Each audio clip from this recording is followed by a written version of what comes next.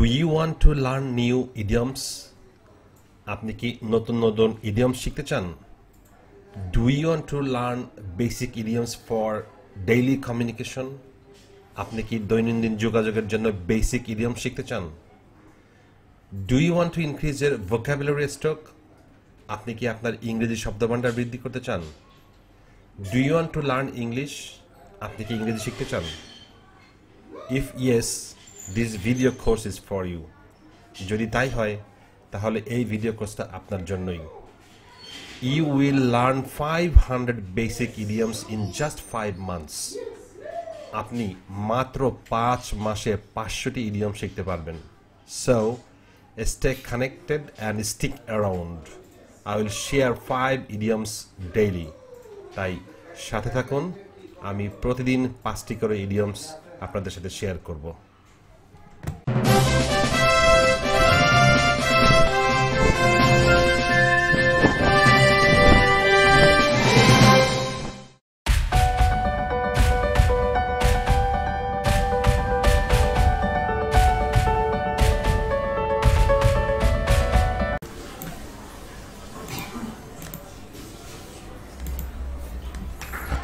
সুপ্রিয় শিক্ষার্থীরা, আসসালামু আলাইকুম। লার্ন 5 বেসিক ইডিয়মস ডেইলি এই কোর্সে আপনাদেরকে আবার স্বাগতম। বেশ কিছুদিন বিরতি দেওয়ার পর আমি আবার চলে আসলাম। বেশ কিছুদিন আমি অসুস্থ ছিলাম, করোনার কারণে আমি অসুস্থ ছিলাম। এখন একটু সুস্থতা বোধ করছি, বিধায় আমি আবার ভিডিও বানানো শুরু করলাম। আজকে আমরা 5টি ইডিয়মস শিখব। Learn 5 basic idioms daily. এখানে আবার আপনাদেরকে স্বাগত জানাচ্ছি আমার এই কোর্সটিতে, যেখানে প্রতিদিন 5টি করে ইডিয়ম শেখানো হয়। লেসনটি প্রিপেয়ার করেছেন রায়হানুল ইসলাম, vice principal, greenfield college, Mirpur 10, Dhaka. And I have 24 years English teaching experience at home and abroad. I did my BA Honours in MA English Literature from Literature Language, and I made from the USA. And I did my CELTA course from Cambridge University and Delta Module 1 from Cambridge University. And then I did my IELTS certification from London Teachers Training College. And currently also I'm working with the British Council as a validated trainer for the teachers. These are my qualifications and experience for you.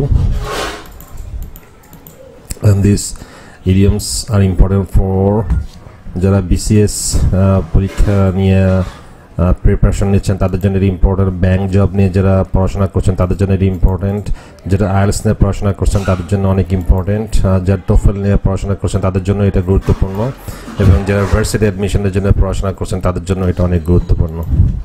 এটা সবচেয়ে বেশি গুরুত্বপূর্ণ যারা public speaking practice করছেন, কারণ এটা হলো সম্পূর্ণ বেসিক ইডিয়মস। আর পাবলিক স্পিকিংয়ে আপনার বেসিক ইডিয়মসটাও অ্যাডভান্সটা বেশি দরকার, কিন্তু বেসিকটা অনেক বেশি গুরুত্বপূর্ণ, কারণ এখানে সমস্ত গুরুত্বপূর্ণ ইডিয়মসগুলো এখানে দেওয়া আছে। এই জন্য আমি মনে করি পাবলিক স্পিকিংয়ের জন্য এটা অনেক গুরুত্বপূর্ণ। তাছাড়াও বাংলাদেশে অনেক কম্পিটিটিভ এক্সাম হয়, যেমন চাকরির পরীক্ষা হয়, আরও অনেক স্কুল কলেজের অ্যাডমিশন টেস্ট হয়, বিভিন্ন কোম্পানিতে চাকরি অ্যাডমিশন হয়, ভাইভা হয়, ইন্টারভিউ হয়, সেখানে ইডিয়মসগুলো দরকার পড়ে। তো ঠিক আছে, এই হলো মোটামুটি হলো যাদের জন্য দরকার এই ইডিয়মসগুলো। এই হলো এই পুরো এরিয়াটা কভার করে দিয়েছি। এখন চলুন আজকে আমাদের শুরু করি। ডে 10 আজকে আছে, 10 নম্বর দিন আমাদের। আজকে আমরা 5টা ইডিয়ম শেয়ার করবো ইনশাল্লাহ। দেখি 1 নম্বর কি আছে আমাদের আজকে। 1 নম্বর আছে অ্যাট বেস্ট অথবা at the best. At best অথবা অ্যাট দ্য বেস্ট মানে বড় জোর। Life is short at best, জীবনটা বড় জোর খুব সংক্ষিপ্ত। Life is short at best, জীবনটা বড় জোর অনেক সংক্ষিপ্ত। More examples: we can't arrive before Friday at best. আমরা বড়জোর শুক্রবারের পূর্বে আসতে পারছি না। We can't arrive before Friday at best. বড়জোর শুক্রবারের পূর্বে আমরা আসতে পারছি না। At best a few hundred people attended the meeting. বড়জোর কয়েকশো লোক মিটিংয়ে অ্যাটেন্ড করেছিল বা অংশগ্রহণ করেছিল। At best a few hundred people attended the meeting. বড়জোর কয়েকশো লোক মিটিংয়ে অংশগ্রহণ করেছিল। At cross purpose, ভুল বোঝাবুঝি। They were arguing at cross purpose. তারা একে অপরের সাথে ভুল বোঝাবুঝি করে তর্ক করছিল। They were arguing at cross purpose. তারা একে অপরের সাথে ভুল বোঝাবুঝি করে তর্ক করছিল। More examples: he is always at cross purpose with others. সে সবসময় অপরকে ভুল বোঝে। He is always at cross purposes with others. সে সবসময় সবাইকে ভুল বোঝে। The matter put us at cross purposes with them. The matter put us at cross purposes with them. বিষয়টি আমাদেরকে তাদের সাথে ভুল বোঝাবুঝির মধ্যে ফেলে দিয়েছিল. The matter put us at cross purposes with them. বিষয়টি আমাদেরকে তাদের সাথে ভুল বোঝাবুঝির মধ্যে ফেলে দিয়েছিল. Number 3, at daggers drawn. At daggers drawn. দা কোমড়া সম্পর্ক, মানে একজনের সাথে আরেকজনের সম্পর্ক যখন খুবই খারাপ থাকে তখন বলি না ওর সাথে দা কোমড়া সম্পর্ক, দা কোমড়া. They are at daggers drawn at each other. তাদের মধ্যে দা কোমড়া সম্পর্ক, তাদের মধ্যে দা কোমড়া সম্পর্ক. They are at daggers drawn at each other. তাদের মধ্যে একে অপরের দা কোমড়া সম্পর্ক. More examples. She is at daggers drawn with her colleagues. She is at daggers drawn with her colleagues. সে তার মানে সহকর্মীর সাথেই তার সহকর্মীর সাথে তার দা কোমড়ার সম্পর্ক, তার সহকর্মীর সাথে তার দা কোমড়ার সম্পর্ক. He and his partner are at daggers drawn. সে এবং তার সঙ্গীর সাথে একেবারে দা কোমড়ার সম্পর্ক, সে তার সঙ্গীর সাথে একেবারে দা কোমড়ার সম্পর্ক. 4 number, at ease. সহজে. At ease মানে খুব সহজে আর কি. I can do it at ease. আমি এটা খুব সহজেই করতে পারি. More examples. I never feel completely at ease with him. আমি কখনোই তার সাথে সহজ অনুভব করি না. I never feel completely at ease with him. আমি কখনোই তার সাথে সহজ অনুভব করি না. It is essential to feel at ease with your therapist. It is essential to feel at ease with your therapist. তোমার থেরাপিস্টের সাথে অবশ্যই তোমার খুব সহজ হওয়া উচিত. It is essential to feel at ease with your therapist. তোমার থেরাপিস্টের সাথে অবশ্যই তোমার সহজ অনুভব করা উচিত. 5 number, at fault. হতভম্ব দায়ী বা দোষী. At fault, হতভম্ব দায়ী বা দোষী. I was at fault and did not know what to do. আমি হতভম্ব হয়ে গেছিলাম এবং জানতাম না কি করতে হবে. More examples. The police said that the other driver was at fault. Police বলেছিল যে অন্য ড্রাইভারটা দোষী ছিল বা দায়ী ছিল. He could never accept that he had been at fault. He could never accept that he had been at fault. সে কখনোই এটা রাজি হয়নি বা গ্রহণ করে নাই যে সে দোষী ছিল বা সে দায়ী ছিল. সে কখনোই রাজি হয়নি বা গ্রহণ করে নাই যে সে দায়ী বা দোষী ছিল. এই হলো 5টি ইডিয়মস.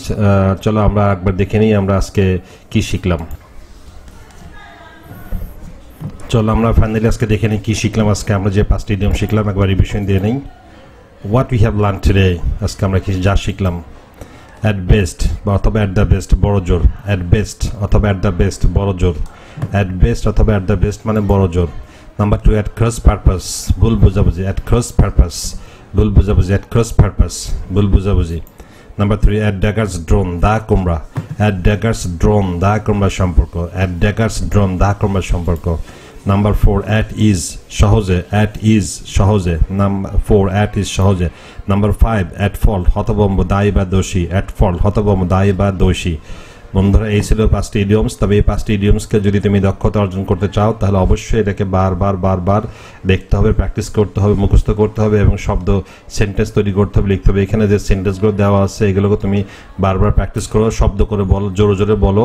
ঘরের মধ্যে দরজা বন্ধ করে দিয়ে, জানালা বন্ধ করে দিয়ে জোরে পড়ো, শব্দ করে বলো, সেন্টেন্স তৈরি করার চেষ্টা করো. তারপরে তোমার বাসায় যদি ছোট ভাই বোন থাকে কিংবা বড় ভাই বোন থাকে তাদেরকে জিজ্ঞেস করতে বলো যে তুমি এটা মুখস্থ করা হয়েছে কিনা. লেখো, মুখস্থ ওয়ার্ড ইডিয়মসগুলো খাতায় লেখো, লিখে ওয়ার্ড মিনিংগুলো লেখো এবং সেন্টেন্স তৈরি করার চেষ্টা করো. দেখো ইনশাআল্লাহ যদি হয়ে যায় তাহলে ভালো. আর এটা অবশ্যই কি করতে হবে, প্র্যাকটিস অ্যান্ড প্র্যাকটিস. প্র্যাকটিস ছাড়া এটার উন্নতি করা সম্ভব না, ডেভেলপ করা সম্ভব না, জানাও সম্ভব না. তাহলে কি করতে হবে, তুমি যখন নতুন ইডিয়ম শিখবে, নতুন একটা এপিসোড শুরু করবে, অবশ্যই পিছন থেকে একটা এপিসোড রিভিশন দিয়ে আসবে. ঠিক আছে, একটা এপিসোডের একটা রিভিশন দিবে আর একটা নতুন এপিসোড ধরবে, একটা রিভিশন দেবে একটা নতুন এপিসোড দেবে. ভেবে তোমাকে প্রতিদিন একটা রুটিন তৈরি করে তোমাকে এগোতে হবে ইনশাল্লাহ. আগামী 5 মাস লেগে থাকো, 5 মাস পরে দেখবে তোমার ইনশাল্লাহ এই 500টি ইডিয়মস মুখস্থ হয়ে গেছে এবং তখন দেখবে তোমার কতটা আত্মবিশ্বাস বেড়ে গেছে এবং ইংলিশের দক্ষতা কতটা বেড়ে গেছে. ভালো থেকে সুস্থ থেকে আসছে আগামীকাল নতুন 5টি ইডিয়মস নিয়ে. আর ভিডিওটি যদি ভালো লাগে তো অবশ্যই বন্ধুদের সাথে শেয়ার করে। খুদা হাফেজ, আসসালামু আলাইকুম.